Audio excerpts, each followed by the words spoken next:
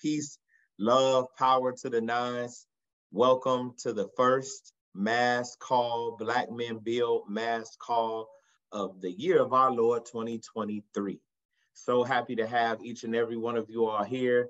It's an incredible time, and it's beautiful just to really be able to fellowship with one of you, with each and every one of you all, at least once a month. And this occasion in particular, because we're honored to have Dr. Mutulu Shakur joining us in a discussion with Dr. Hiram Rivera. You all know Hiram.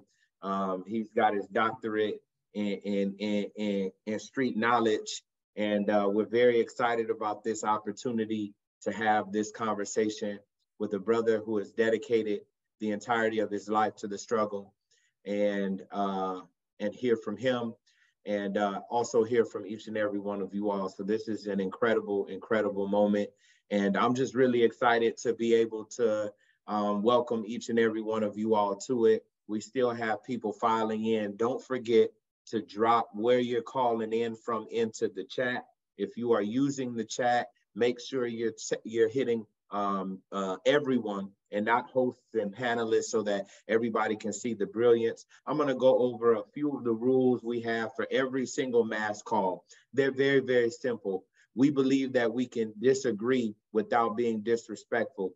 And so, while I don't imagine there's going to be much to disagree with on this call, we want to make sure that we're respectful to one another in the chat, respectful to one another in our discourse, and show that we, as an organization, can engage in conversation without being confrontational at all times. We also want to stay on the subject. So if we are speaking about the work of Dr. Shakur and the acupuncture clinic, there's no need for you to be dropping anything about cryptocurrency in the chat right now.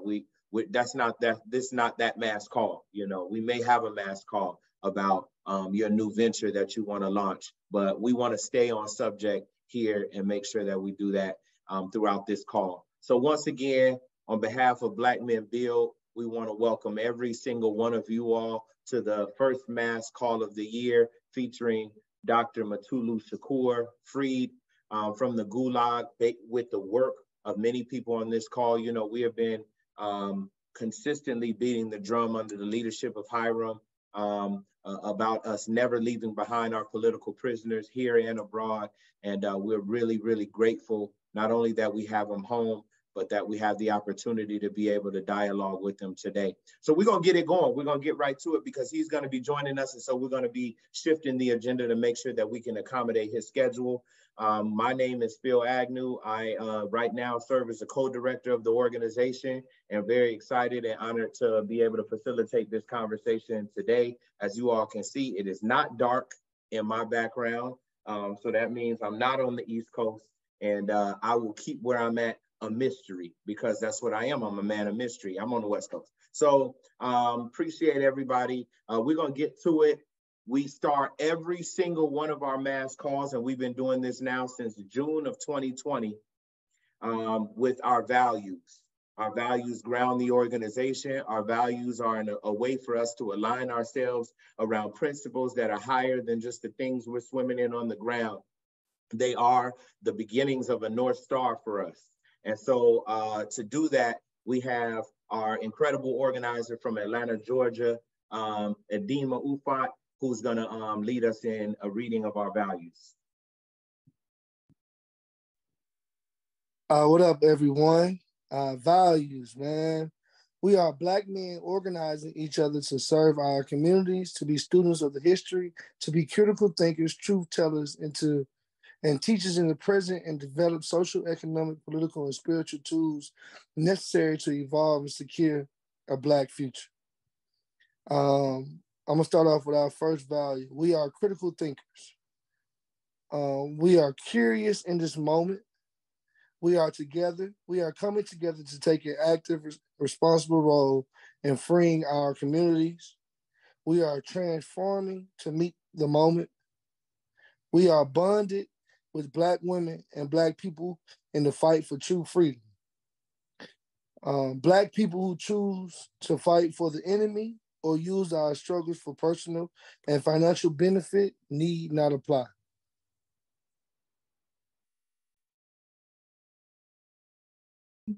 Well, you you looking more mysterious than me, man. My camera's bad too. I can't even talk. Man, thank you. Straight out of Atlanta. Adema been with us all the way since the beginning, organizing in Georgia. And so we're really grateful for you to be able to read through our yeah, yeah. People with bad cameras can't throw stones. So I'm gonna just chill on that. But deeply appreciative of the work that Adema has done and all of the organizers around the country.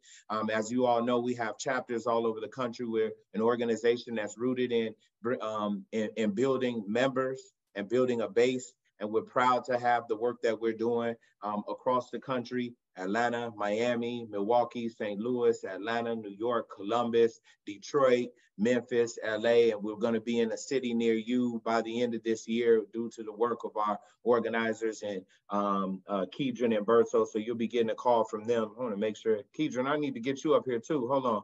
Make sure that we have all our team up here represented. As we transition to this conversation, there's no better person to shepherd it, to shepherd the dialogue than the person who is going to be following me on the call. Hiram Rivera is someone who I consider a mentor, not an elder, right? But someone who is consistently, since I've been in the movement, has consistently had a moral and political core that I've always respected, sought to emulate, and has consistently ensured that Black men live up to its principles in our support of political prisoners, in our observance of Black August, and in a continued commitment to make sure that we don't leave our political prisoners behind. And so there's no better person to move us through this conversation than Hiram Rivera. So we're gonna move to him. My request is to let him engage in this dialogue as he's prepared, and then we will have time for potentially some questions to come up through the chat. Take out your pen, take out your paper, make sure you're listening, because what we're gonna have right now is some jewels. And so thank you, Hiram, for doing this. Cool, thank you, Phil. I really appreciate you. Love you, brother. Peace to the nines. Peace to the nines. Who came through to here, listen to Dr. Shakur. This is a really huge honor for myself and for everybody here. Before we get to the doctor, just want to, introduce them really quick and reminding folks, right, that the eras of the 60s and the 70s were a time of war, a revolutionary war, anti-colonial struggles in continents of Africa and continents of Asia, Caribbean, Latin America, but also a war by the hands of the United States government against Black people in this country. The murders of our leaders, the murders of activists, men, women, and children, from the times they were brought here on those boats, all the way through the eras of lynchings and on through the Black Power movement. It is in that context and in that time that Dr. Shakur is born, is raised, and is doing his work. And so, born in Baltimore, Maryland, raised in Queens, New York, Dr. Mutulu Shakur was a conscious member of the New African Independence Movement and the Black liberation struggle since the age of 15. First organizing locally around community control of schools in Brooklyn, and later nationally as a founding member of the provisional government of the Republic of New Africa, a committed defender of our people. Dr. Shakur not only put his body on the line to protect the lives of those New Africans during the infamous attack at the New Bethel Church by the Detroit police in 1969, but worked to save and transform lives of those struggling with addiction in New York City almost a decade later through the Black Acupuncture Advisory Association of North America, BAN. Dr. Shakur is a soldier of the people, has lived a life of revolutionary discipline and revolutionary struggle, a life of sacrifice and service to the New African nation and all oppressed people around the world. Indicted by the empire on charges of expropriations of armored cars and the liberation of Assata Shakur, Dr. Shakur served way too many years behind the walls. And through the tireless work of so many people, the New African People's Organization, the Malcolm X Grassroots Movement, the Shakur Squad, comrades, activists, and most importantly, his family, Dr. Shakur was released. During Black August, I made a statement. No struggle in the history of the world has ever been successful leaving their people behind. Ladies and gentlemen, the general is home. So please, do your cameras, give your warm welcome to Dr. Mutulu Shakur. Doc, can you hear me?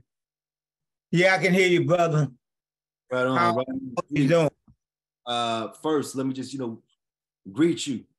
New African greeting. Free the land, brother. Free the land. Land, brother. How you It's feeling? good. It's good to be home. You can't underestimate freedom. Right on. Right on. Really cannot underestimate freedom. Right on. Right on. But it's so rewarding, encouraging to see the new African man establish a forefront of liberation organizations in this period. It hasn't always been disorganized. Right. We had mass demonstrations. We had rallies, teach-ins. We had marches. But one of the weaknesses in the Black man's role in this liberation was the ability to put together administrative predictability from the Black man. The Black woman is out there kicking and scratching. In the last 10 years, the Black woman has shown herself to be politically astute and sufficiently organized to hold back the vicious examples of oppression that we are being confronted with. We owe them a continuing effort to put together structures, infrastructures to hold back and back them up as they move forward into the next years, decades coming. And it's coming. We as Black men was the #1 target to these races. We were the #1 target, not because our fat Black asses was worth anymore, but because they determined that if they undermine the Black man, they undermine the nation. In the discussion of where do we go forward, we could not find a more clear example of genocide waged against an individual type than the struggle to suppress the Black man from his genitals all the way up to his brain. And every technique they use to undermine our confidence, our courage, and our ability to set our spirit free was an attempt to undermine the whole Black nation. So Black man, we are now in a position with the Black woman holding up the sky, beating back these slugs, holding on, waiting for us to come. They're waiting for us to come. Stop this horizontal aggression that's primarily done by Black men, African men, killing our race, killing each other, killing our culture. The Black man has an obligation to get side by side with this great Black woman. And let's get this party started. Right on. Right on. Doc, you lived a whole life of struggle. You lived a whole life under the leadership of both Black men and strong Black women who developed you from a teenager through all of your years, through all the different organizations that you've been a part of. We got a lot of brothers and sisters on these calls who come on who are first joining into a struggle for the first time, some of them who are a little more seasoned, but a lot of folks who are looking to develop, looking to get involved. And so if you can, just share a little bit of your story as a young man, as a 15-year-old, what brought you into the struggle for New African independence, and more importantly, the struggle for all oppressed people across the globe? There's no magic. It wasn't magic. If you were born in America in the 50s and the 60s, you already realized that these crackers ain't playing. You realized there was something missing in your core where you felt fear every day. Fear for yourself, fear for your mama going to work in the white people's home, fear for your father and uncle not to get castrated, fear for your partner and your cousin running from the law to go down south, fear for them hanging him. Fear is a hell of a motivator. And we know what that says. Either you fight or you flight. And in the period, we had dynamic leaders. Excuse me. These leaders had different tactics in order to subside that fear into a place that they can exist as a semi-normal human being. We fought every day in the churches, every day in the schoolyard, every day in the schools, transportation from one place to the next. We had to fight. So some of us became teachers. Some of us became construction workers. Some of us became taxi drivers. Some of us became street organization. So we all picked a piece of the struggle that we were going to engage in, knowing that that engagement was going to lead to some things. Right. And so we sacrificed. And I was one of them guys. I was one of them guys. And Doc, you know, if one of the organizations, if not the organization that you were part of, was Republic of New Africa, the Provisional Government of the Republic of New Africa, right? The Republic of New Africa was very clear, and it's very clear in its understanding that there is no salvation for us as New Africans in the empire. For you as a young man, why did you choose the Republic of New Africa? What was it about the concept, the politics of the Republic of New Africa that led you to do what you do and ultimately lead you down the direction that you went on? There's always more than one thing to create a phenomenon. I was searching. For real, I was searching for an alternative to the Black Panther Party. Mm-hmm. And why was that? Not because I didn't love or try to help build the Black Panther Party in South Jamaica, Queens. My brothers and sisters was all in the Black Panther Party. I was a little stubborn. And the definition of what we want still was not clear to me. The 10-point program was very important.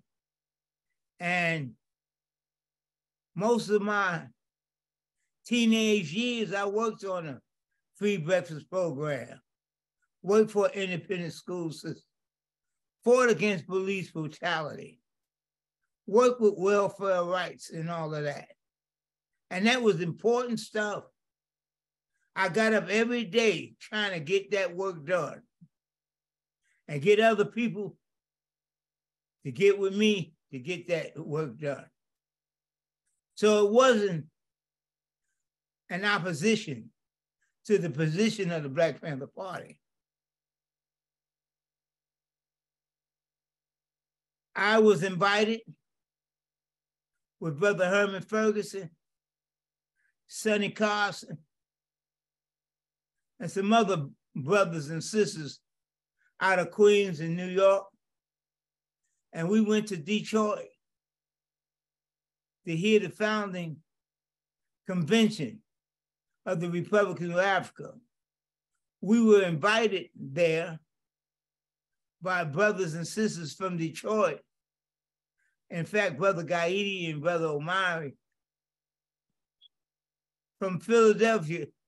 Years before that, we had Black Power conventions every year for 3 or 4 years. We all massed up and come to a city and talk about what we're gonna do and what will we do. And it was mainly Black men. Mainly Black men. Now you had some firebrand sisters, and they came and took the chauvinist abuse, but they was up in there, chest out, fingers in the air, talk about what we should be doing. So we was at a meeting to pull together a convention. And it was at Amari Obadeli's house. Who was with me? Brother Tawari was with me. Sonny Carson, Arthur Harris, Herman Ferguson, and some few other brothers and sisters. We were sitting down and we was like New African meet to be. We've been in the meeting for about 40 hours, seemed like, trying to get it right. And around 10 o'clock one night, a group of people raided the house, started shooting in the house. The proficiency of the Black Legionnaire.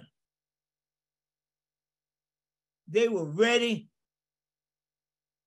They moved so swiftly and effectively to beat back the armed attack. And we said right then, we down with this here. We New Africans, Black Legionnaires. So we found something, not in opposition to the Black Panther Party, but something that gave us that spirit that we was in that fight. Right, right. You know, I was talking to the elder here in Philadelphia, city of Philadelphia, home to a lot of revolutionaries. Brother Dr. Muhammad Ahmed, formerly Max Stanford, founded the Revolutionary Action Movement. That's right. And he told me that you were his acupuncturist, and he sends his greetings and his welcome homes.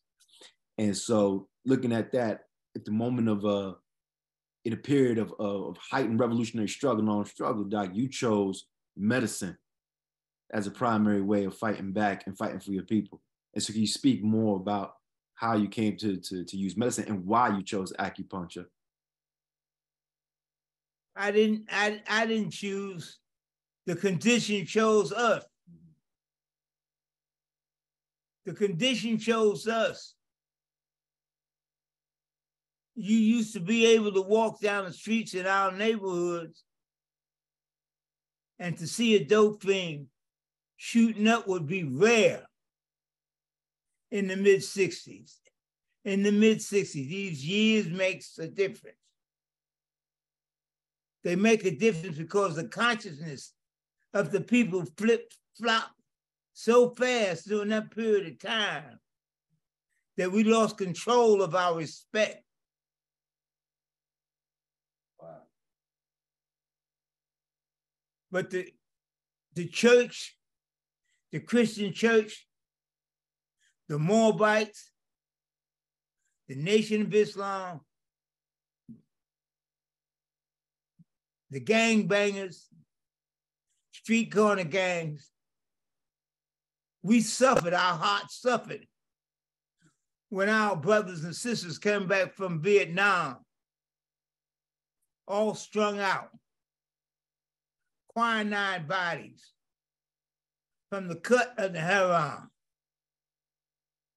We suffered because we lacked any control over that genocide. But like we do, the brothers and the sisters start taking brothers and sisters and putting them in basements, cleaning up the basements so that the sisters and brothers could cold turkey. Right. Feed them, wash their face, wash their hair, do everything we could to save their life. And that work felt good. That work felt real good. And I've heard you mention before in other interviews that during that time where the government was flooding our communities with these drugs and with the heroin and all that, the chemical warfare, as you put it, that a lot of that work of treating those folks who are struggling with addiction fell on revolutionary organizations, fell on these community organizations, or even religious groups like the Nation of Islam to do. And that at that point, that also wasn't just about, saving lives, but it became a point of a site of organizing, because y'all were also giving them political education. Y'all were also, right, not only building them back up physically, but also building them back up mentally. And that also became a threat to the state. That also became a problem, right, and a threat to the empire. That's why you got to give honor to Brother Max Sanford. Mm-hmm. He organized where it needed to be organized. He organized in the streets with a high level of political consciousness. Where we were looking for symbols, he was in the background putting together structure. Free the land, free the man from this addiction. Capitalism plus dope equal genocide. Right. I know. We believed back then, during them Black Power conventions and them riots in 64, 65, 66, 67, all over this country, we believed that we were on the cornerstone of freedom. Right. We said we was gonna be free in 73. Look how far off we are. I tell everybody today, what I seen in 2020 was just amazing, amazing blush of our people, particularly our people, building a bonfire so everybody could get warm to that revolutionary state of mind, the love that we should have for each other. We felt something like that back then. Drugs hindered that. Drugs, drug selling, drug addiction was used by us to fight off post-traumatic stress from the terror we lived in. No excuses, just fact. The terror of not having a job, the terror of your wife disrespecting you, the terror of you disrespecting yourself, the terror of the look in a child's eyes at his or her disappointment with you, with us as a people. We talk about manhood. We talk about new African manhood. It was on the verge of extension.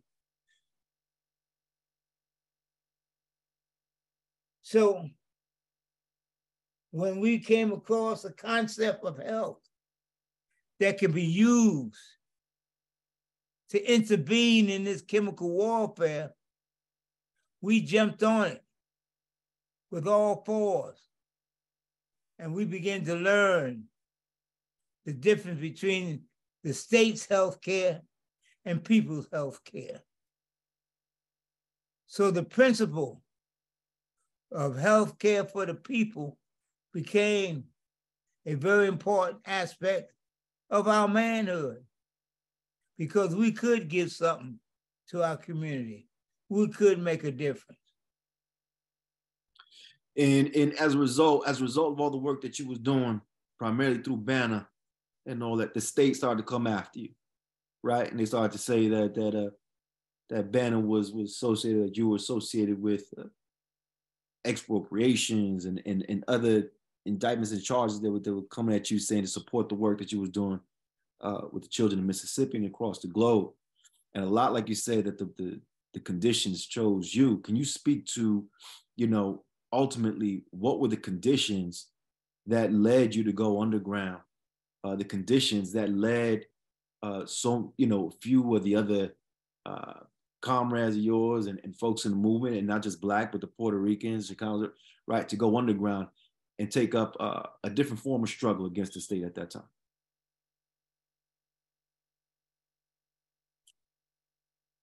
Well,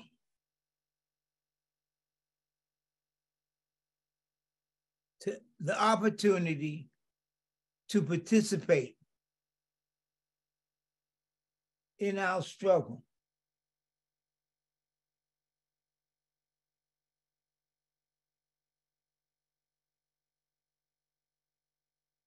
was a choice of sacrifice.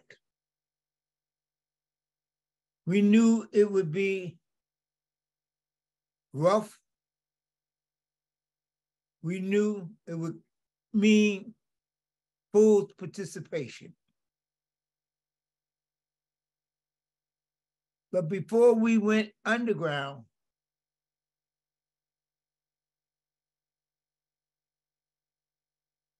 we were with the people. We were with the people.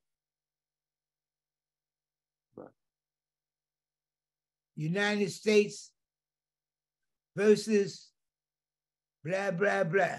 United States versus blah, blah, blah. Panther 21, Wilmington 10, New Haven 17. Everywhere you look, there was a postcard of how the state was taking people who were community activists and sending them to jail for many, many years for nothing but an alleged conspiracy. That was the tactic used by the FBI to establish a foundation for counterintelligence operation. Right. The things I'm talking to you about now, even though we call it struggle, they was calling it low intensity warfare. Counterintelligence was low intensity warfare. The explanation of counterintelligence warfare, was that the participants in most cases didn't know they were at war. The government was very clear that they were at war with us who were then 14, 15, 16, 17, 18, 19 years old. Right. The files, the FBI files, are clear when you can look back and see Jarrell Wayne Williams being followed and report on Jarrell Wayne Williams to J. Edgar Hoover every 6 months when he's only 15, 16 years old. They spent their money on their enemies. They demanded their agents concentrate on their enemies. That's why they had to kill Fred.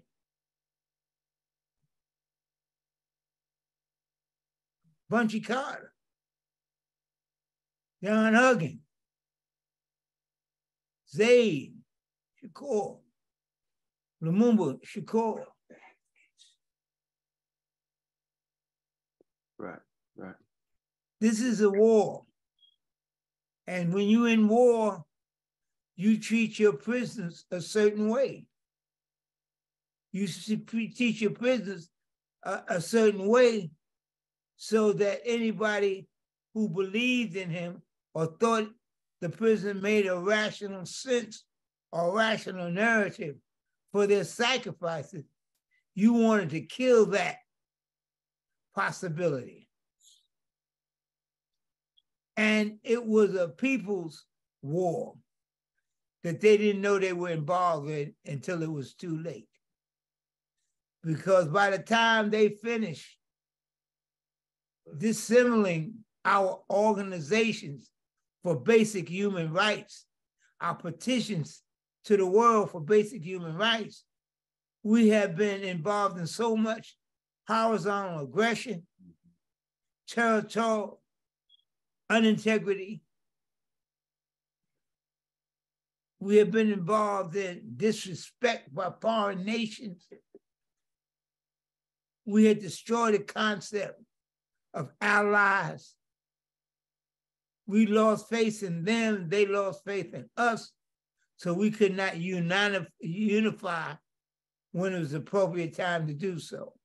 We could not use the international instruments because we use an ideological divide to prevent what should happen in the interest of the whole. The question of a nation is a question that we all want to have to answer. Right on. That's right. That's right. And Doc, I want to keep you too long, so I got a couple more questions. But sticking with the topic of prisoners and specifically our political prisoners, you know, there's a lot of work that's been done to free the political prisoners. A lot of them have come home. There's those that are still behind the walls. And so, if you can just tell the viewers here, you can tell us here, what are the most important things that we on the outside could do for those brothers who are still trapped behind the walls? What does that support need to look like for our political prisoners? And what do the folks on the outside need to commit to in order to make sure that they feel supported on the inside and that we bring them home? That's a very good question. Because I sure waited a long time for y'all to come on with it.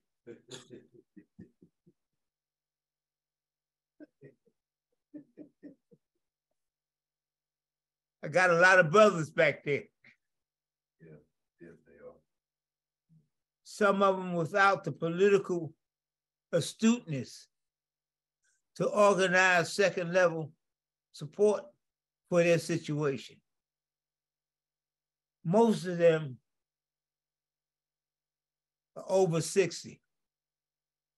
Most of them been in jail over 25 years. Mr. Mandela was in jail for 25 years, 27 years.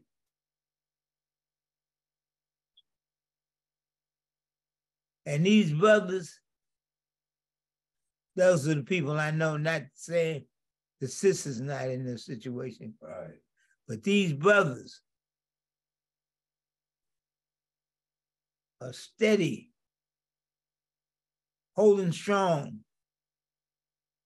for the win to come. The win is now for them. The win is now for them. Because mostly they're standing on their last breath, fighting illnesses that the community have to deal with every day. And they have to deal with it inside the box of an oppressed society. That's not to say you don't have human beings functioning behind the walls there. because you do. And you do because you carry yourself in a certain way. You are distinguished from being a criminal. And so those who are looking at the distinction realize there's something wrong with this picture. Why has this person been here all this time? But the worst critique is, where's his people? Don't nobody love him? This man been here all this time, ain't nobody come to see him. He's fighting a deadly illness. And you become ashamed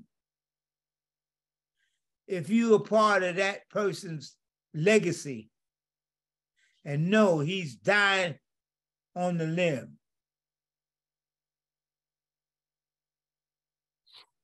No commissary. Now you got letters you can't, they read it before you read it. And if you can't read it, tough on you.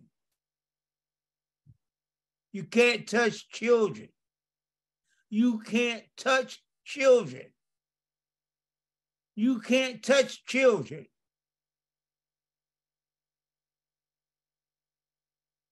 It's the easy thing to organize for. A Children's Day to our political prisoners.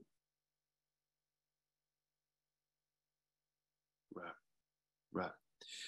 You know, folks, please, you see the links in here for the Jericho movement. Get involved, write those letters to your political prisoners, right? They need to hear that correspondence. Definitely donate. The links are in here to support not only Dr. Shakur, but support all our political prisoners who are still behind the walls and need that support from us on the outside for everything they have sacrificed for us. So let's keep that going and let's keep that moving. You know, one last thing, Doc, I don't want to keep you on here too long. I've written letters to you throughout the years when I was given the mandate of learning who, at a young age, who Dr. Mutulu Shakur was, to make sure that all the young people I worked with knew the name Dr. Mutulu Shakur. And I spent years trying to live up to that mandate I was given to make sure everybody knew who Dr. Mutulu Shakur was.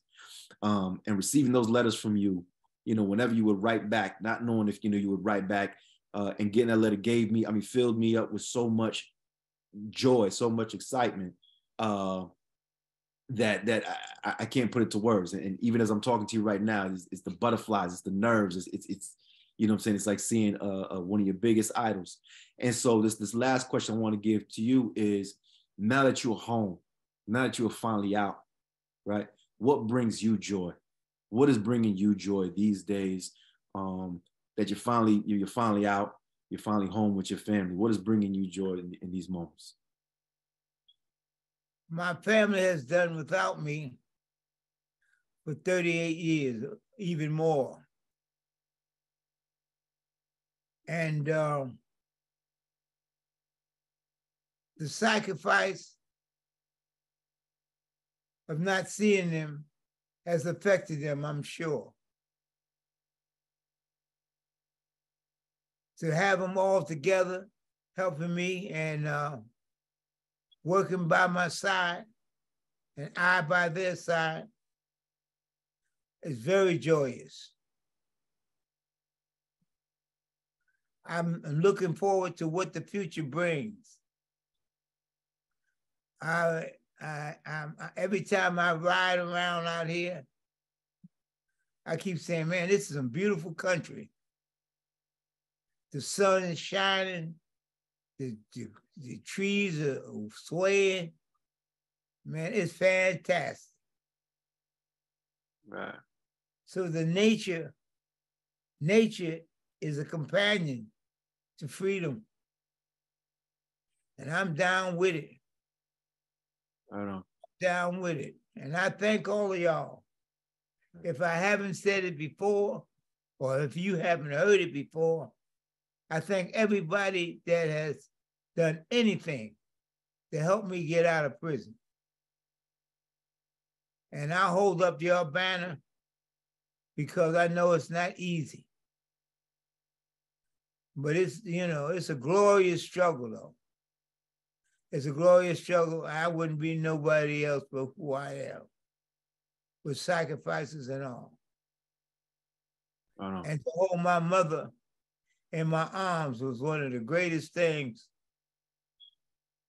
that I could think of since I've been free.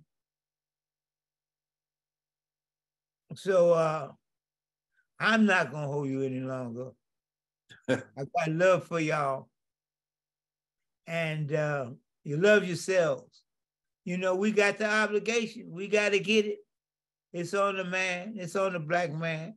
Not on no chauvinist black man. Because we need everybody in the fight. Yes, we do. Everybody in the fight. Get your feet wet. Yes, we do. God's going to love you for it. I know. I know. All right, Doc. Assalamu Really, really appreciate you. Really appreciate you making the time, speaking with us, brother. Thank you for all of your sacrifice. Thank you for everything you and your comrades have done for all of us in the generations to come. You know, I hope you have a good night and welcome home, brother. Free the land. Free the land. I share. Free the land. Alaikum salam. Thank you. If y'all can, please drop in the chat a 9, some love for Dr. Shakur. Phil, if you can put those flyers back up that you had. I will. Posted. Yep, I'm about to do it right now.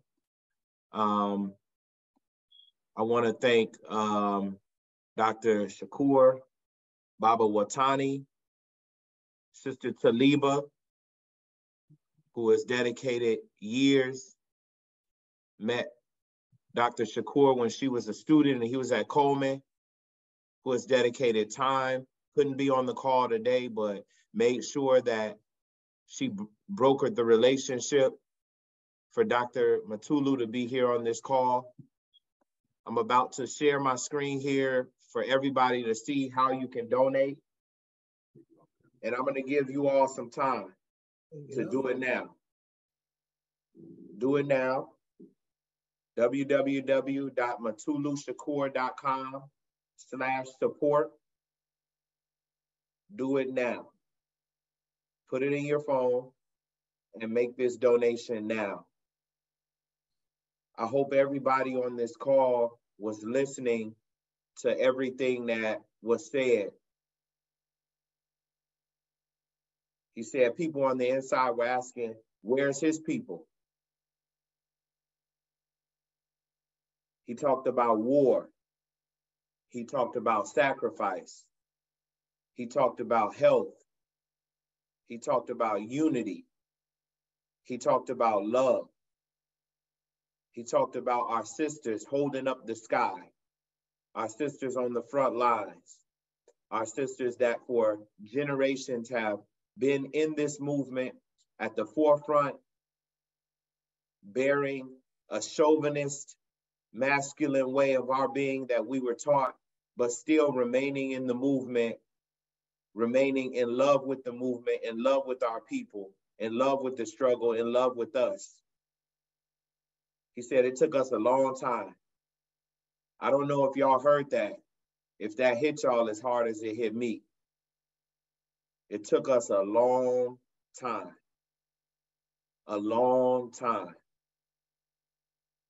to get this brother and many other sisters and brothers that have been released in the last few decades and years. And we got to do better, y'all. We have to do better. The conditions chose us. The conditions chose the doctor, chose his comrades. The conditions continue to make choices, and the conditions are choosing us right now. At the beginning of the call, we spent about 15 to 20 minutes asking, who do you love? And I'll ask you all this again as we begin to wrap up this conversation. Who do you love? Who do you love enough to transform yourself? Who do you love enough to stop sitting on the sidelines, being an armchair radical and revolutionary, and to get into this fight for the future of our people and the future of this world? Who do you love enough to stop with the posturing, to stop with the faking, but to really dedicate yourself to the sacrifice that is required to win this for our people? Who do you love enough to do what is required to transform ourselves to meet this moment? Who do you love enough to study to show yourself approved? Who do you love enough to dedicate yourself to improving your physical condition, to improving your mind, to dedicating your time? Who do you love enough to love yourself, to love the people who are in this struggle? Who do you love? Do you love yourself enough to struggle? What are you willing to give on behalf of the movement? These brothers and sisters have dedicated their lives to be here in this moment, and more is required of us. Who do you love enough to answer the call that this moment, the conditions are going door to door, choosing people? When are we going to answer the call? It has already been laid out for us very, very clear by Dr. Mutulu and Dr. Hiram. Now I'm just calling you that. The conditions have been laid out. What are we waiting for? What are you waiting for?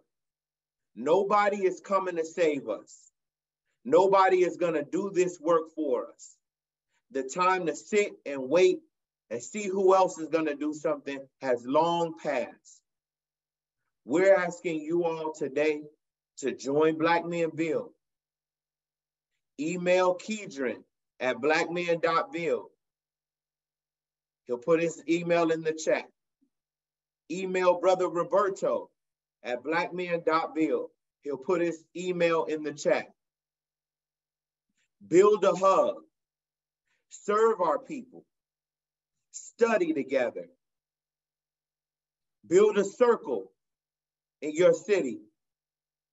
Build the organization that is required for this moment. These people have sacrificed their lives for each and every one of us. We owe it to ourselves. We owe it to them. We owe it to the people behind the walls, even still today. We owe it to our future generations to answer the call, transform ourselves, build with our sisters and brothers and siblings, build organization, build an infrastructure that is larger than us. We are not doing it for the internet. We're not doing it for clout. We're doing it for ourselves and for the future of our people. We cannot continue to have these sisters and brothers on these discussions telling us about what they did to get us to this point and not reward them with the spoils of war. The spoils of war that are transformed people. The spoils of war that are transformed families and communities and neighborhoods. The spoils of war that is an empire in decay every single day because of our labor, because of our work, because of our sacrifice, our time, and our commitment. The spoils of war, they must be rewarded with the spoils of war. And that is and only is the complete reversal of the path that we're on right now. And the irrevocable transformation of our people, and our communities. And so once again, want to thank each and every one of you all that had a hand in making this call possible. I want to also ask that you all donate to our work. I'm going to share one more slide. I'm doing double duty, so excuse me. There's one more slide. There are a number of events that Dr. Shakur, that Dr. Emoja are a part of. Here's the information. Our incredible communications team, Aaron, Steve, Jeremy. It didn't change, Bill. What is it? Oh, it didn't change? It didn't change. Oh, okay. Well, that's why I shouldn't be the, hold on 1 second. I got flustered. 1 second. Okay, it's about to change. Boom. And so there's a number of events that are forthcoming. We are going to send this in the email, follow-up email to you all, as well as a link to Continue to support Dr. Mutulu Shakur. A link to the Jericho movement to support all political prisoners, and a link to these events that are forthcoming. So we want to thank Dr. Hiram, want to thank Baba Watani and Dr. Mutulu Shakur and every single person, Taliba, who had a hand in bringing this event to bear. And we cannot let this be a one-off event where we relish in the sacrifices of people who came before us, where we tranquilize ourselves in the small victories and in these small moments. We have to be steeled up for the longer fight that is before us. It is no small feat to rescue one of ours from their clutches. They have no desire to release any of ours from behind the walls. So we have to continue the fight so that those people in those prisons don't have to ask, where your people at? I thought you were a part of a movement. I thought y'all was about to revolutionize and transform the world. Why ain't they came back to get you? So we've got to make them feel us, y'all. And so I want to just say peace to the nines, love to the nines, power to the nines, all the damn time. Dare to struggle, dare to win. Dare to struggle, dare to win. Peace, love, and joy if you're willing to fight for it. Thank each and every one of y'all for coming, and we'll see y'all next month.